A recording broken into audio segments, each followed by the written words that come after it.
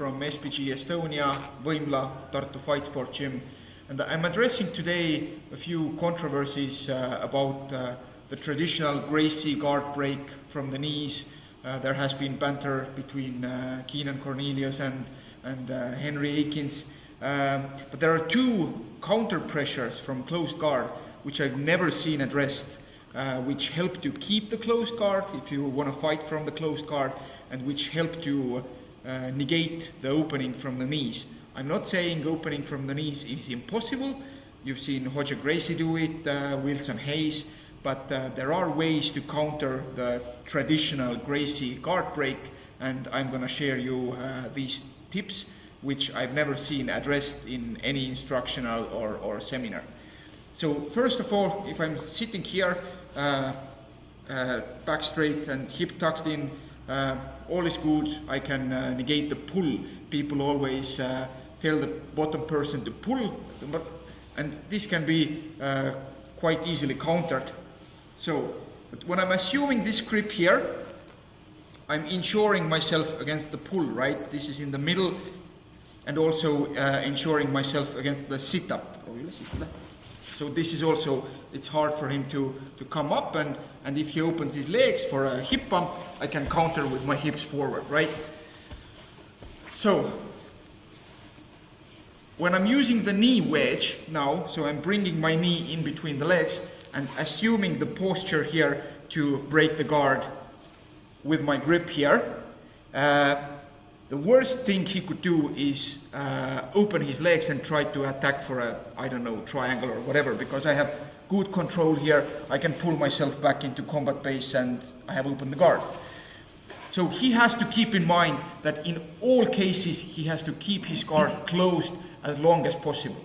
No attacks which require opening the legs, because I'm already having the initiative. So he needs to break my posture, break my initiative first. How does he do that?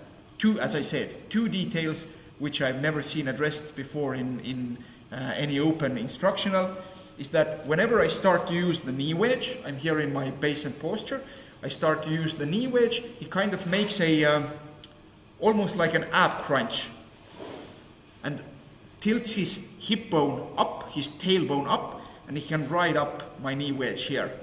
It's very, very hard to fixate my knee in place here, because even though I have pressure down on the hip here and up on the upper body here, he can still just like, basically it's like a ab crunch. Not only does he lift his shoulders, but he lifts his hips and he rides up like that. And if he keeps doing that, it's pretty much impossible to keep the knee wedge. The second detail is, even when I have the knee wedge and I start to turn my body to open the guard,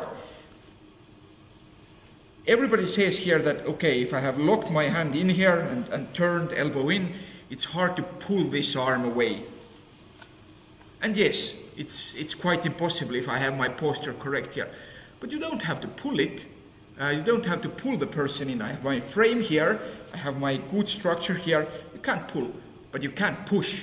So you just frame with a palm, or even like two palms, force of two hands, and straight into the fingers, and that forces my hand away from this position.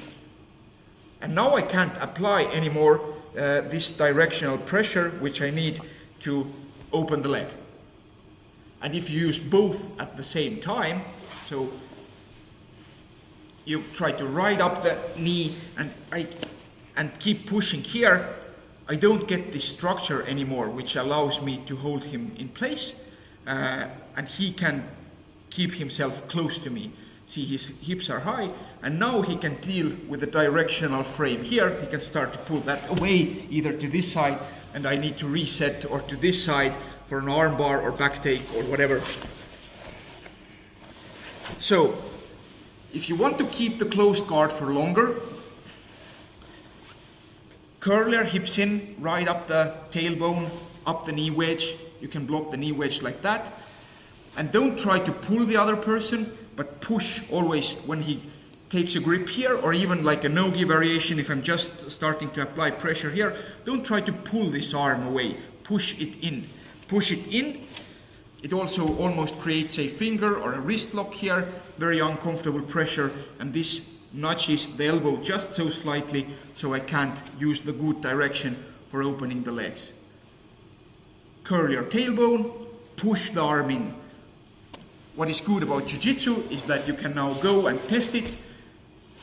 Take your training partners, first pick somebody your own size, try it, then go towards bigger partners and more experienced training partners. Have them try open your closed guard from your knees. Keep in mind, always ride up the knee wedge and push in the arm. Don't pull, push it in, keep your legs closed, and you can more easily neutralize the guard breaks from the knees.